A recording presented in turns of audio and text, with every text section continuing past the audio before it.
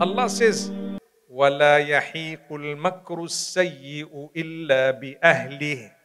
You know, when someone plans and plots, Allah says, who is deserving of that plot or plan? Or a curse, for example, besides the one who is most befitting of it. You curse and you deserve the curse, instead of hitting the person whom you have tried to swipe it at or throw it at, it's actually coming to you. Just like calling people names. You call someone a disbeliever, the hadith says it rebounds to you. Stop doing that.